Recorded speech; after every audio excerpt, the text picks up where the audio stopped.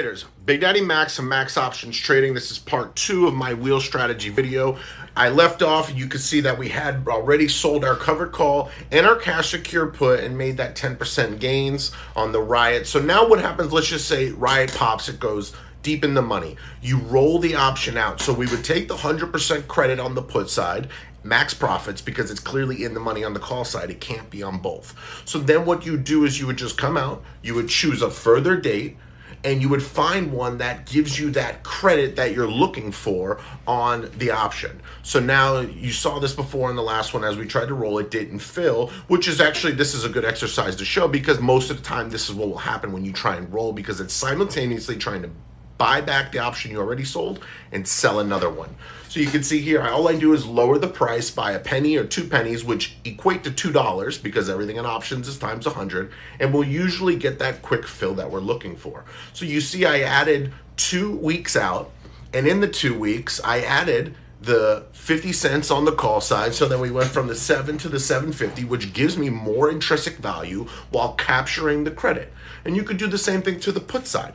What happens if the option tanks? Well, you're going to take the full credit for the covered call. Now you have some work to do on the cash secure put side. So you come here, you roll out the date a couple weeks until you find that one that gives you the credit. For this one, I just kept the options price the same, 6, because if it was still out of the money, you lower the bid by $1 or $2 and you get your immediate fill. So what's this do? This captures the more credit that you're down. If you were down 200 bucks, it will capture that credit.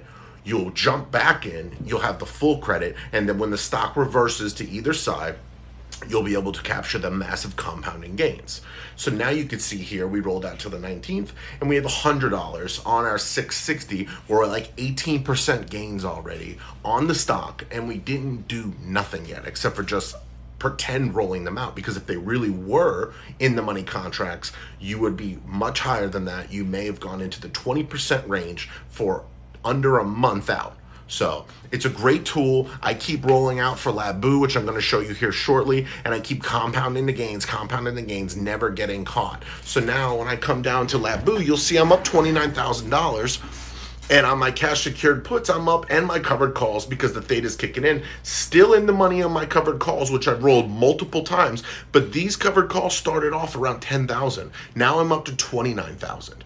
On TQQQ, you can see I'm having a very green day, and my covered calls are getting crushed. So if I wanted to roll them out today on a very green day, it would be a great job to do so. And that's how I'm doing my wheel strategy without getting caught. I hope you guys enjoyed this video, and I hope I broke it down easy enough for you.